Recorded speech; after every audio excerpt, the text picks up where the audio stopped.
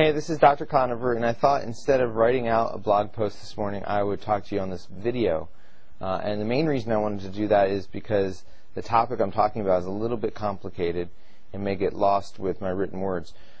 What I wanted to talk to you about was our immune system and cytokines, and how balancing our immune system and balancing these cytokines is really important, and how moving forward we're going to see many disease processes affected by our cytokine balance. It's estimated that about 70 to 80% of our immune system lives within our colon. And so this is interesting because that means our immune system develops when we are very young, infants, right after we were born. And the things we are exposed to, germs, bacteria, viruses, chemicals, you name it, very early in life can help shape what happens later on in life. And this is one of the reasons why we think more people are developing chronic diseases now, because we tend to live in more of a sterile environment, and we are exposed to less and less with all of our filters, and less playing in the dirt, and less living outside. So we don't get exposed to the same type of germs and pathogens, and so our immune system does not develop the tolerance that we think it should have. And so with our immune system we have these two really important types of cytokines.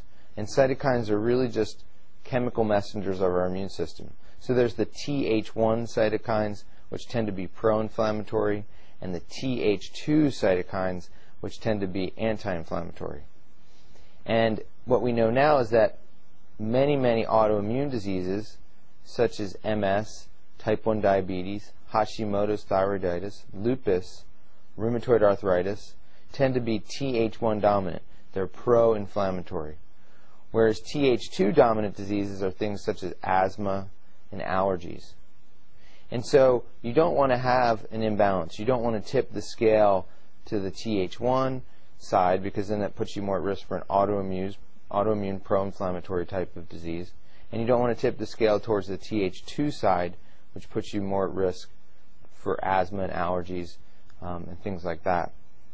And we're also finding now that diseases such as heart disease, depression, diabetes, they have certain characteristics of this Th1/Th2 balance.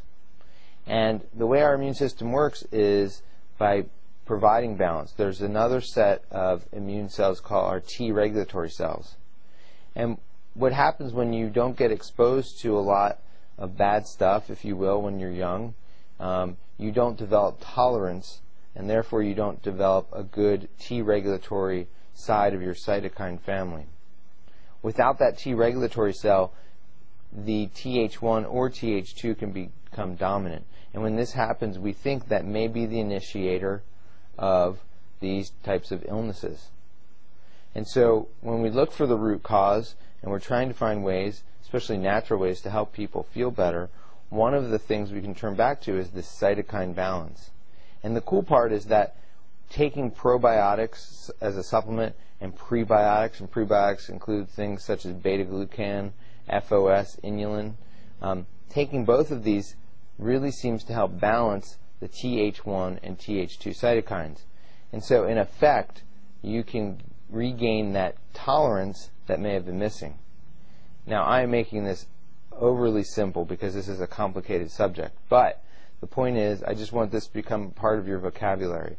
Th1 cytokines are pro-inflammatory, Th2 cytokines are anti-inflammatory, and we need to get better tolerance, which means more T regulatory cells. So the bottom line is, no matter what type of illness, autoimmune disease, asthma, allergies, heart disease, depression, really we're talking about all chronic illness, is affected by this balance of the cytokines. And the more we learn about this, the more exciting it will be, because the more of an effect we will be able to have, and more of a natural effect, especially by adding probiotics and prebiotics. So that's just a brief introduction. It gets more complicated, and I'll talk more about it. But for now, know that this is an exciting time when it comes to our immune system, and there's a lot that's out there, especially natural things. So probiotics and prebiotics do much more than just help your colon work well. Okay, talk to you later.